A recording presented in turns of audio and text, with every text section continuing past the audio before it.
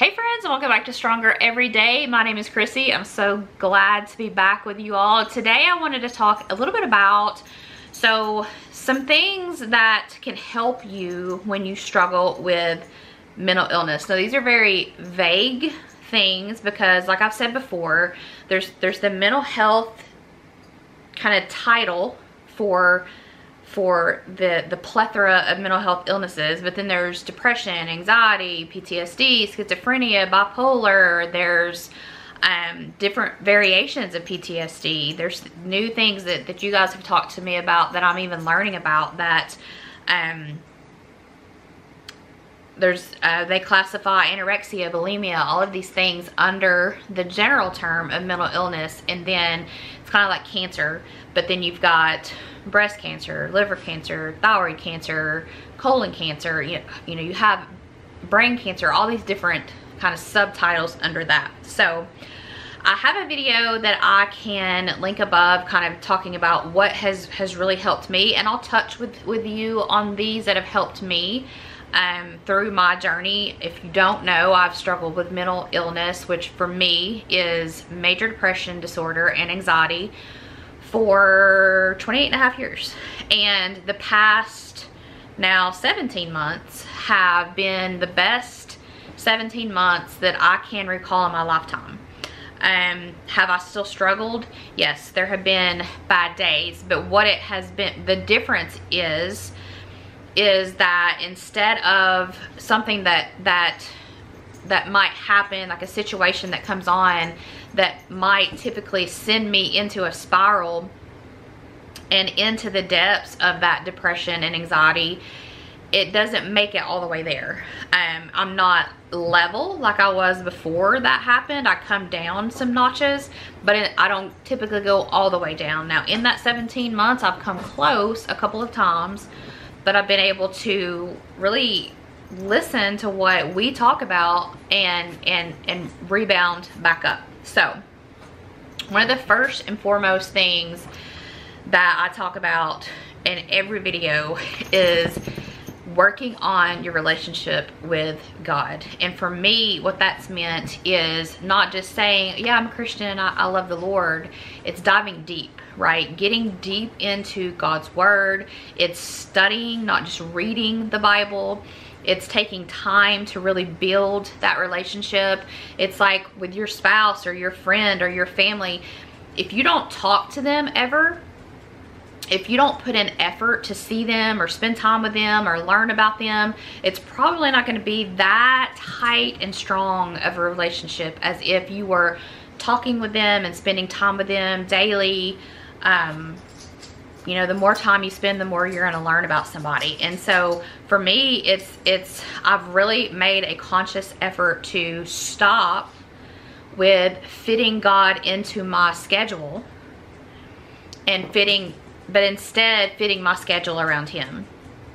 And so what I typically do is when I get up every morning, I'll get my breakfast and I'll get my Bible, I'll get my notes, and I'll start studying. And sometimes I'll read a chapter, sometimes I'll read a verse, sometimes I'll read multiple chapters, and then I'll go and do some research on my own to help understand what I'm reading. We've talked about that. I have, for me, reading something doesn't necessarily mean I'm going to comprehend it. That's just how Chrissy is. That's my learning style. I'm not necessarily going to comprehend something just by reading it. I need to kind of reread it, study it, dive into it. Sometimes it's getting in books and getting on the internet and getting on YouTube and watching some videos about that verse. Sometimes it's praying about that verse so that God shows me what he's wanting me to see in that verse. Sometimes it's a mixture of both, but it's just taking that time and spending with him. And friends, I can tell you that's made a night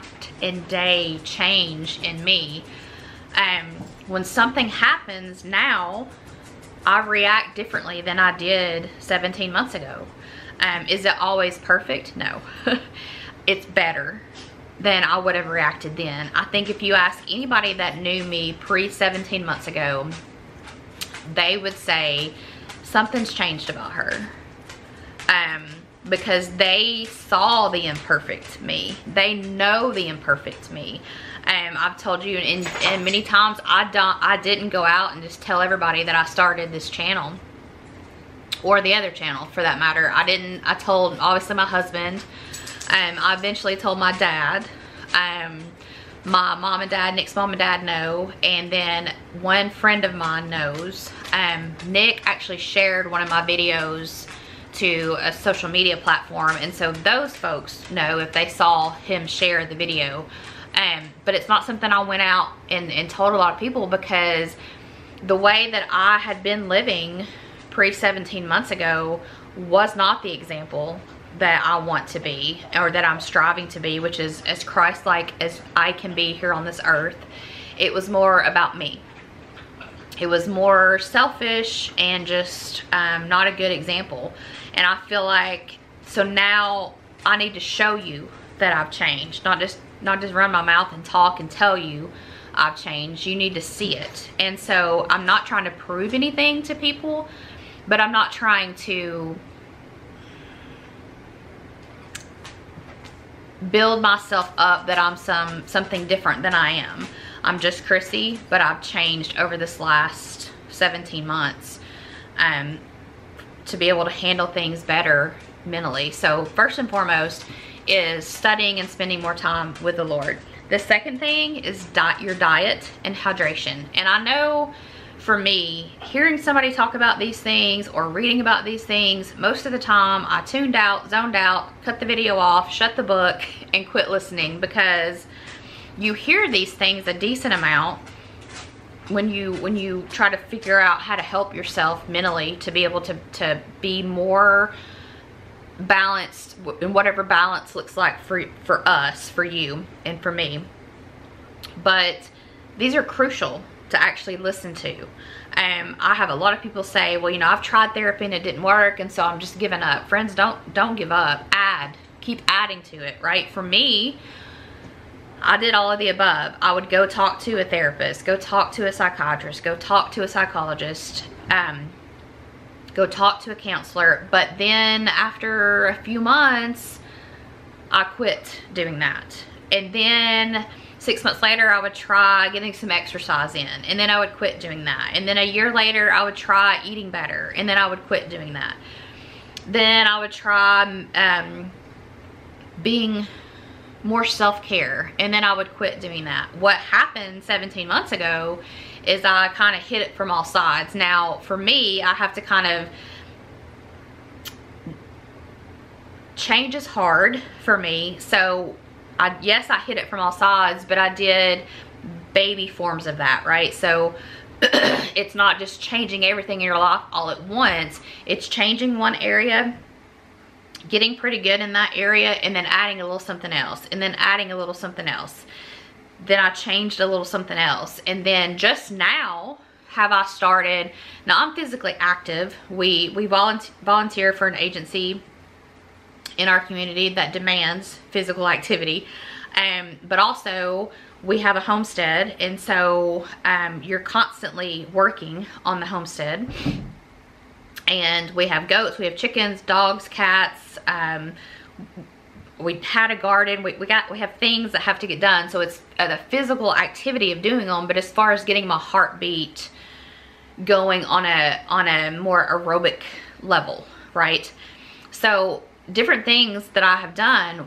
Diet is so important, diet and hydration. And so I feel better when I drink more water. And by more water, I mean plain water. When I add things to that water, now sometimes I kind of need to add something to it to get some more electrolytes in it, but whatever's in the added part tends to make me feel not as good. So I mean plain water for me. The other stuff might work great for you, but occasionally, like, I'll drink a liquid IV in my water. It's a powder supplement that you put in your water. I wouldn't say that it tastes great. There's different flavors, but I wouldn't say that and it says on the package it's not meant for taste. But things like that is what I'm talking about adding. They're Crystal Light, you know, the different things people add to their water. and less caffeine. So it's been proven scientifically that caffeine can affect your body. It can affect your mental health. And so whether it's coffee or soda or whatever, however you're getting your caffeine, I've tried to cut back on those and drink more water. On my diet, one of the biggest changes that I've made is steering clear of sugar. There for probably almost a year, I ate, if a recipe called for sugar, I put sugar in it. But as far as like cakes and candies and cupcakes, all of those type things, sweets, you know, pure sweet things, I didn't eat any. And it's made a world of difference, not only in my mental health, there's links there to inflammation and different things that it triggers, but not only in my mental health, but also in my arthritis is better.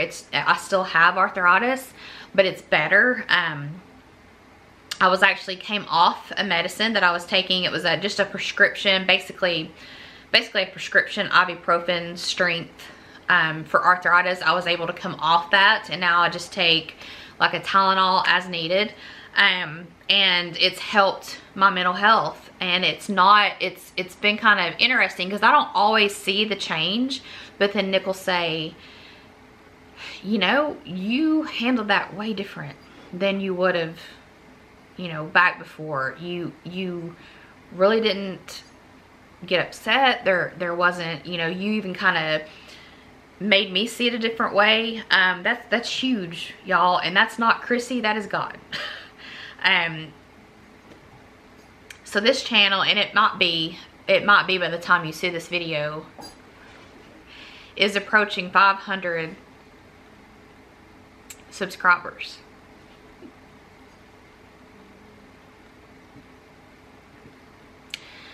That is not Chrissy. That is not me. That is God. I don't know the ins and outs of YouTube. I don't know about the algorithm and how to use the great tag word or title or catchphrase, or how to make the algorithm like you. I don't know any of that. And the fact that there's one person that watches these videos blows my mind. The fact that this channel has almost 500 subscribers blows my mind. And like I said, by the time you see this, it might be more, it might be less. It kind of ebbs and flows, but it's God. It's just, it's the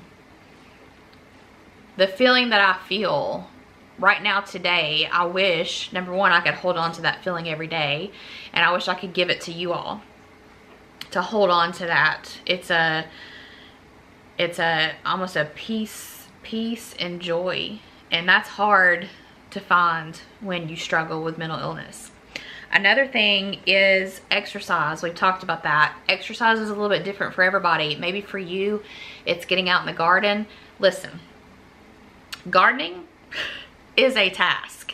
It's a fun task for me. I enjoy going out there, but trying to keep the garden de-weeded, keep all the bugs out, keep, you know, the produce fresh, keep it watered, don't water it too much, you know, taking your hoe out there, taking your de-weeder out there and trying to, you know, get all the things, taking your mulch and your whatever you're putting down for weed barrier, or if you're just relying strictly, which is what we did, strictly on like hand tilling up things, which is just picking weeds one by one. It's a lot of work. Maybe it's hiking for you. Maybe your job, maybe you're on your feet and active quite a bit. It's working out. It's getting outside for a hike, for a jog, for a run. If you're a farmer, working your land. It's different for everybody. It's just getting your heart going, getting your body moving can make such a difference. I'm sorry about clearing my throat. My voice is a little scratchy. My nose is either stopped up or runny. It's allergy season here in Tennessee. Our temperature last week was, I think we had a 92-degree day, and then Saturday it was 38. And so right now we're in the low 70s, I think, for a couple days. And then we have like a 77, 78 day, and then it drops back down to the 40s. So the temperature in Tennessee is officially fall, and that means it's gonna fall wherever it may. I'm sure we'll have another little heat wave of high 70s, 80s before it officially turns cold. But yeah, so it's got my allergies kind of all out of whack. Anyway, sleeping. So when you're struggling with mental illness, you typically do one of two things. You don't sleep at all, or you sleep too much, right? Me, it was both. Either I slept too much, and mostly I just wanted to sleep to escape, just to get away from the reality of day to day in the real life, or I could not shut my mind off, and it was just on repeat of things that happened that day, the day before, and 5 years ago. And so I would be up until, you know, 2, 3, 4 o'clock in the morning, and then have to get up at 6 to go to work. And so for me, it was either, but it's your sleep, and you're told, and every outlet you can go to says 7 to 9 hours of sleep. I think that's crucial for us to get the right amount of sleep to help our bodies rest and recoup during the night. But I also understand that sometimes that's just not feasible. There's a lot of people, and I've been one, that your day was at work was 16 hours, right? That didn't include getting there and getting home and taking a shower and then preparing for the next day. So getting that sleep was not actually happening. But if you're able, it's taking your phone and shutting it off. It's turning the television off, turning your radio off, turning your computer off, turning your laptop off, whatever device you're using at the end of the night, and resting your brain, resting your body, getting away from all of the perfection that TV and social media kind of makes you think that others have, and just shutting your mind down and resting and relaxing. Sleep is crucial. We all know that, but we struggle to actually put it forward. I told my husband the other day, he was talking about a diet that he was interested in. Now, Nick is not overweight. He's, I don't know, 6'3", 6'4", and he's, I don't know how much he weighs, but the diet is mainly, he's got a heart history in his family.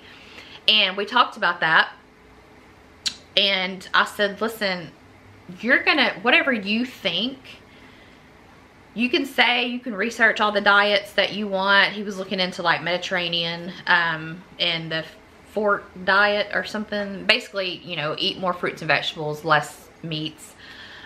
Fork, no knife, or I don't know, something like that. Anyway, I said, once you get to a point where you determine that it's worth your attention and it's worth the effort, then you'll make the change. But until you get there, you can research all this stuff all you want to, but until you get it in your heart and in your head that, look, I've had enough, I want to feel better, and so I'm going to go all in on this. I'm going to eat more fruits and vegetables and less meat, or less red meat, or I'm going to go all in on eating only, you know, vegetables or whatever. I'm not recommending or saying any specific way you eat is right. It's something he's interested in. But until you decide that it's worth it and that you're all in, you can do any of it. You can talk about getting 7 to 9 hours of sleep. You can talk about changing your eating habits, adding in some physical activity. You can talk about changing your priorities. But until you decide that, number one, it's worth it, whatever you're looking at is worth it. Number two, that you're worth it, it's never going to change. It's never going to stick. You're going to stick with it for a moment, and then you're going to stop. I think, looking at the time, I think we're going to turn this into a 2-part series, because I just don't have enough time. Well, we might be able to make it. It might be a longer video. So if you guys will sit tight, we'll try to get it all done in one video. The next one is cope with loss. For whatever reason, our society tells you that you have 3 days of grieving, right? Most businesses give you 3 days, and then like stuff it under the rug, suck it up, buttercup, and get back to work, right? Get back to life, get back to whatever you're dealing with. And while I don't think we should wallow in sorrow, I don't think we should stuff it under the rug either. I think that's what's led to our society being the society it is today. We don't deal with trauma. We don't deal with grief. We don't deal with sadness. We don't deal with things that have happened to us. We are told to suck it up, act normal, shut your mouth, and move on. And when you stuff things under the rug, they're gonna come up, right? You're just kind of putting them in a pressure valve, and then eventually they're gonna come up and you're going to go off, and it's probably gonna be on the wrong people. The next thing is learning to relax. Still to this day, when I was talking to a counselor back the end of last year, probably like September through December-ish of last year. And he said, well, you know, what do you do for fun? What do you and your husband do for fun? And my face, I think, pretty much gave the answer away, because it was something like this. I have no idea. You know, like, we work. Nick works a full-time job. He typically works overtime at that full-time job. We both volunteer for an agency in our community. He also volunteers for a second agency in the community. We have family, we have friends, we have responsibilities, we have a homestead, we have animals that have to be cared for on the daily. We have a senior fur babies. I had my calendar out. I was going through and adding for 2024 all the things that are, you know, the important birthdays and all that stuff in my new calendar. And I was looking, our youngest dog, we call them our kids, but for y'all to understand who I'm talking about, is our Great Dane, Stella, and she's going to be 8 in January-ish. And that's pretty old for a Dane. You know, 7 to 9 years is typically their lifespan. Now, she is on the smaller side of a Dane, so hopefully we get to hold on to her a little bit longer.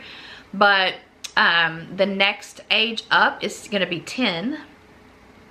And then we've got a 15, our Roddy will be, and these are guesstimates. We don't know most of their dates of birth. These are guesstimates. Our Roddy's going to be 15, and then we've got a Yorkie, I don't know where he is, somewhere, that's going to be 15, and then we have a little Chihuahua that we adopted 2 years ago that's going to be 13.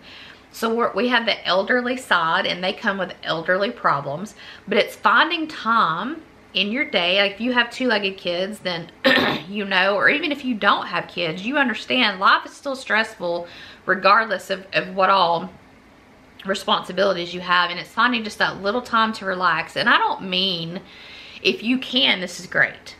I don't mean, you know, sitting in the bath for 2 hours and reading a book with a candle lit and just zoned out and relaxing. If you can do that, y'all, have at it. Like, I'm super enthused for y'all. I probably could do that. I'm just not a huge bath person, but if it's going to get a massage, if it is going to the spa for the day, do it. You know, give your body a little love, a little attention. We obviously know as Christians that we don't take this over the limit, right? But for me, what that looks like is Nick will typically, at some point within a year or two, I'll get a massage. It's usually for an hour, and that, I love it, right? For me on the daily, and I've talked about this before, my relaxation, it's getting up, it's a little self-care. It's a baby self-care, and anybody can do it. No matter how much time you have or don't have. I get up, I take a cool rag and put it on my face and just kind of wake myself up. I brush my teeth, I put on some chapstick, and then I put on some moisturizer. And guys, you can do that too. You have your face can get dry, your lips can get dry.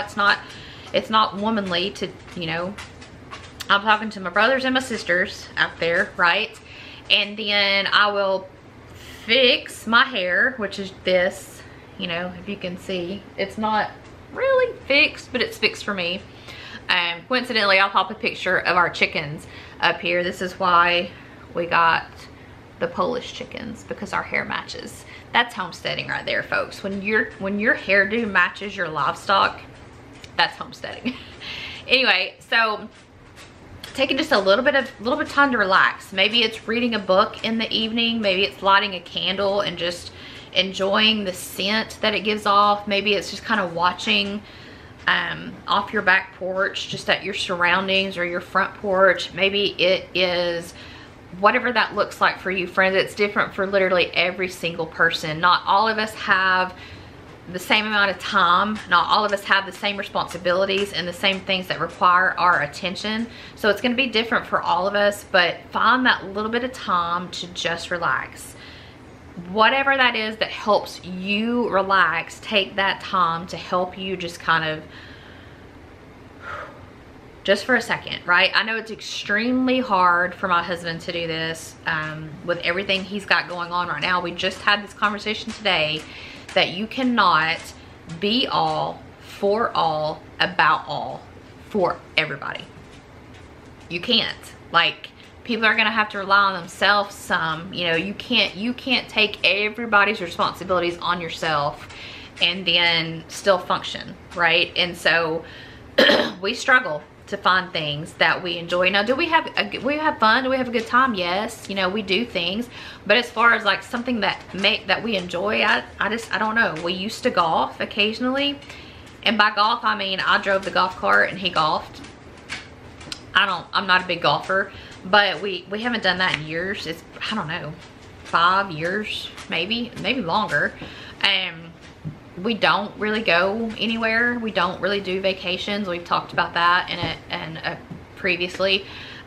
So it's, I don't know, like what do y'all do? I've asked this question a lot and I rarely get an answer. What do y'all do for fun? Like, what do you do? Not what you want to do or what you think you should do, but what do you actually do for fun? The next one is talking. Talk to someone, whether it's a friend, a family member, whether it's the 988, you can text or call star 988, and that's the suicide hotline. Whether it's talking to a therapist, talking to a coworker, whoever, you're more than welcome to talk to me. I have cautioned on this though. Number one, I'm not a certified therapist. I'm just somebody that's dealt with major depression disorder and anxiety for 28 years, and I don't always see the comments right away. Sometimes I do and I can reply pretty quick, but if it's a life and death situation, I'm probably not going to be your go-to. But if you need to talk, I'm more than happy to talk with you and pray with you. You can message me on Instagram, is probably the more private way. Obviously any internet-based anything can be hacked, so it's not, you know, whatever. But if you need someone to talk to, I'm always there to talk and listen and pray. I might not have the perfect example of advice that you're looking for, but I'm always in your corner. I hope that you guys are in mine and we can just help this community through what we're going through. The other one is actually reach out and help others. So when you're struggling with mental illness, and it's not that you're trying to be selfish, it's that you are trying to survive, right? But in order to survive, your focus is on you, because a lot of the time it's trying to talk yourself out of self-harm. A lot of the time it's trying to talk yourself out of your safe space, which for me is our bedroom. A lot of the time it's trying to talk yourself out of the four walls of your home. Try, whether it's volunteering, you know, even if you don't want to make a commitment of it, swing by your local animal shelter, swing by your local rescue shelter and see if there's anything you can do that day. You don't have to make I'm going to be here every Saturday. That's hard for me. I'm not going to lie. It's hard for me to say, to make a commitment that I'm gonna do something every Wednesday at 1 o'clock. It's hard for me to make that commitment. It messes with me a little bit. and then I start thinking about that commitment when I leave it. So if I work Wednesday at 1 o'clock, say 1 to 3, I'm already thinking about the next Wednesday, and it's on repeat in my mind of all the possible things that can happen, which is when I have to keep stopping and resetting my mind and focusing it back on the Lord. So, but whatever works for you, if you can make your mind focus on someone else or something else that's happening, like I've said before, it's not a selfish thing. You're trying to survive. You're trying to make it through mental illness, but it is taking a little bit of that and focusing it on someone else. And even if that is not leaving your home, but reaching out to someone that you know kind of struggles like you do and just say, hey, I just thought I'd check in on you today, thinking about you. Something simple like that.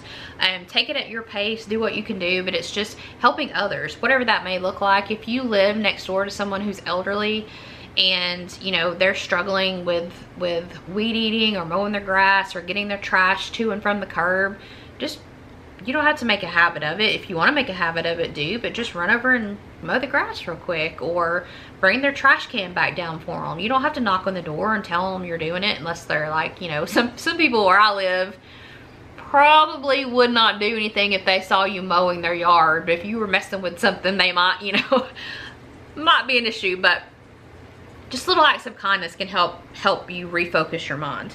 The next thing is social connections. So what do we do when we're struggling with mental illness? We withdraw, right? And so the only voice we're hearing is the devil, who's inside our head telling us all the crap that he wants us to think about ourselves and all the reasons why we're worthless and not worthy and just shouldn't even be here on this earth anymore. When you withdraw, that's the only voice you're hearing, right? And if you can ever stop yourself and realize that that's just crap coming from the devil, then maybe you can stop that spiral and start putting good thoughts in your head. Friend, that's been the hardest thing for me, is stopping all the crap as soon as the devil puts it in my head and start refilling it with truth, right? You're a child of God. God loves you. You're needed. You're wanted. Even if every single person on this earth thinks you're the worst scum of the earth, God loves you, right? It's refocusing my mind. And sometimes I've told y'all, it's so bad, the thoughts are so bad, that I just have to sit and repeat Jesus over and over and over until I finally either fall asleep or my mind changes. It's not a one and done for me. It's a battle in my mind every single day to change my thoughts. The next one is, so be kind to yourself. And I think, honestly, I'll tell you right now, I struggle with that. I'm going to go into this more in another video, but the way I was raised by my mom in particular was, it's where I get my "you're not worthy" from. And I struggle all the time with being good to myself. I don't typically treat myself to things. I don't typically buy myself things. I don't feel worthy of really anything. And like I said, we'll touch on that in probably the next video. I've been talking to y'all about kind of telling my story and my history and my background, and I feel like I've been released to tell it. I feel like it's very important to me to be respectful of it and not do it in a mean-spirited or unkind way. So I feel like I'm released to do that, and that will probably be the next video. But be kind to yourself, even if that's like the little bit of self-care that I talked about, like just putting some chapstick on, brushing your teeth, doing things that most people would think that's not self-care. For me it is. For Chrissy it is, right? It's self-care when I get up every day, brush my teeth, do my little routine. It's being a little bit kind to yourself. And it doesn't have to involve money, right? Maybe you just sit and you say, you're a child of God. God loves you. God died for you. He's looking up there thinking, that's my girl, that's my boy, that's my kid down there. I'll just love them. Maybe it's talking to yourself in a better way. Just little bits of self-care. That level, there's a wide range of what we view as self-care and treating ourselves correctly. And you know, I could sit here and go on with examples all the time or all day long, but it's just what does a little bit of self-care for you mean? What does that mean to you? And sometimes you have to actually say, what does that mean to me? What is self-care? Like I'm a little lost on this, you know, I'm not familiar with it. I don't typically do it. So the next one is kind of in line with the coping with things. It's deal with situations. So often we say, well, I'll deal with it tomorrow. I'll deal with it later. I don't want to deal with this right now. Go ahead and handle it then. Because for me, in my mind, when I try to put something off, that just gives my mind more time to focus on that and think of the 737 different ways that outcome can happen. And if you have mental illness and in particular your mind works like mine, you know what I'm talking about. Like, you already have that situation. There's not a possible outcome that can happen because you've already figured out every possible outcome. And then it's on repeat in your mind. Then you're having anxiety. Then you're having, your heart's getting up, your anxiety's getting up, you're getting nervous, you're starting to pull in, and then you're pushing off things further and further. I try, if at all possible, to deal with whatever situation is coming at that time. Now, there's some things you need to recognize that you don't need to deal with. They're not worth your time, right? Everybody's drama and everybody's problem is not necessarily something that you need to be involved in. There's things that happen. There's family members that I watch, and in my opinion, I think, man, you're kind of getting taken advantage of there. That's between them and whoever, whatever's going on, right? It's not affecting my life. And so basically I tell myself, you know, mind your own business, Chrissy. You know, who are you to say how they should react to a situation? You're not in that situation. Some things we need to understand, you just need to step away from. It doesn't have anything to do with you. You're trying to inject yourself, or you see this injustice and it kind of, it just be real honest, ticks you off. And so you want to kind of step in and make things better. If God's released you to do that, then do it. But he's not going to have you go at someone in a hateful, mean, yelling, angry way. He's going to have you come at someone with loving understanding, and treat them the way you want to be treated, ready to forgive, right? There's things that happen that I think, I can feel God just grabbing my shirt saying, I have this. I don't need your help. I'll let you know if I need your help, because sometimes God sends in the troops, right?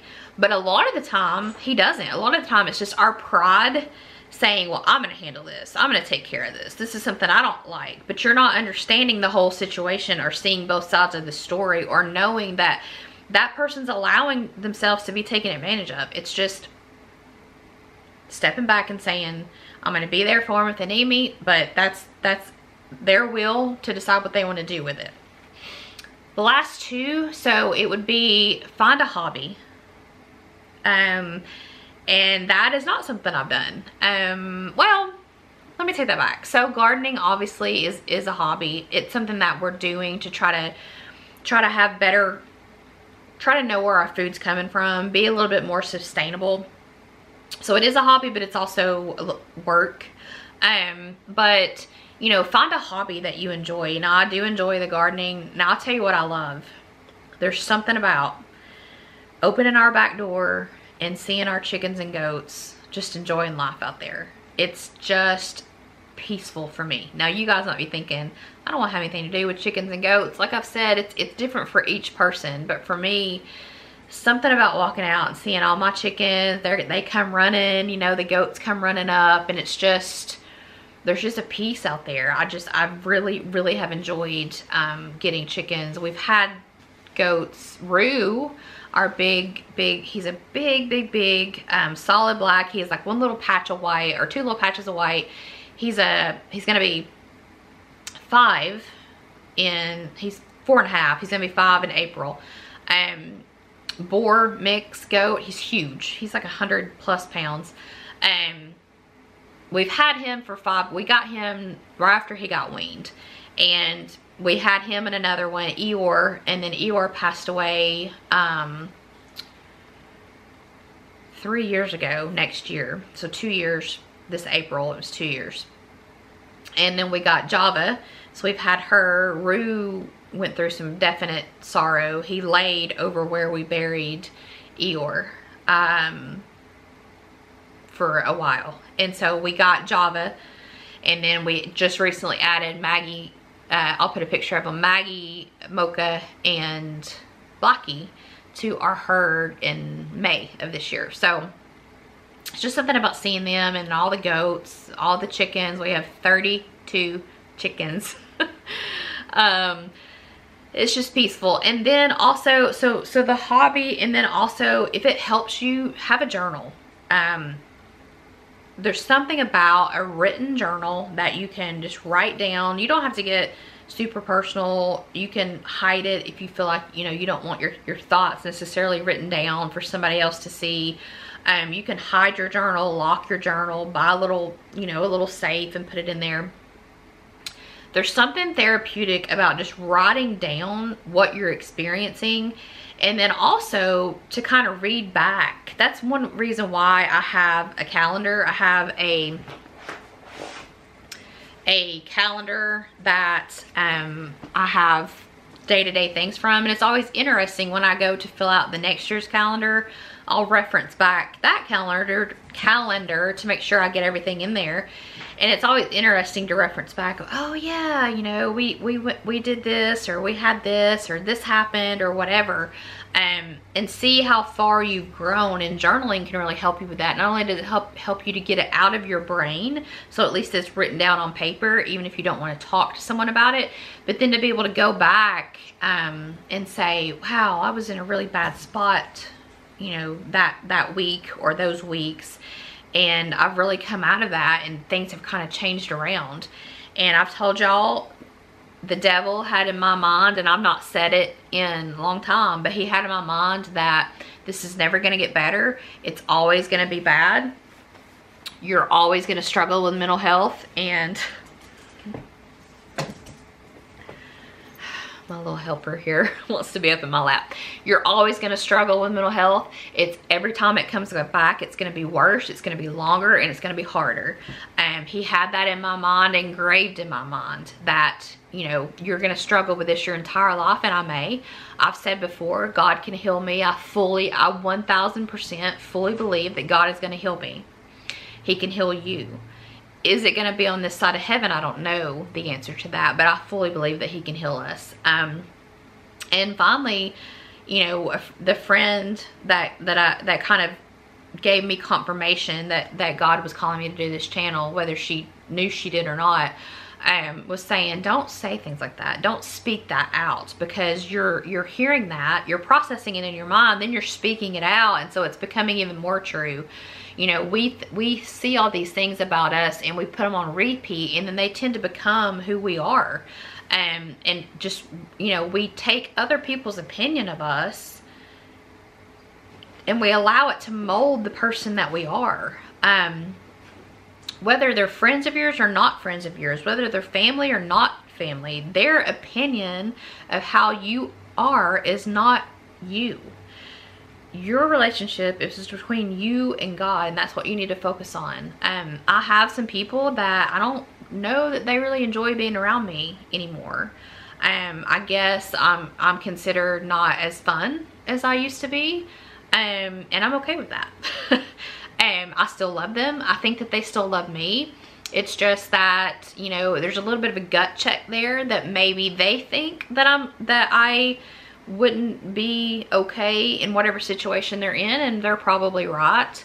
But I've lost some friends over this past 18 months. I've lost friends all my entire life. You have to understand, and I've heard this said, and I've said it before, sometimes friends are here for a season. Friends, I end every video this way. It is my hope and my heart that you feel this and understand it. I've said before, which goes against anything YouTube related, if you just need to skip to the end of the video to hear this, skip to the end of the video. God loves you. I love you. Your family loves you. Your friends love you. And we need you here.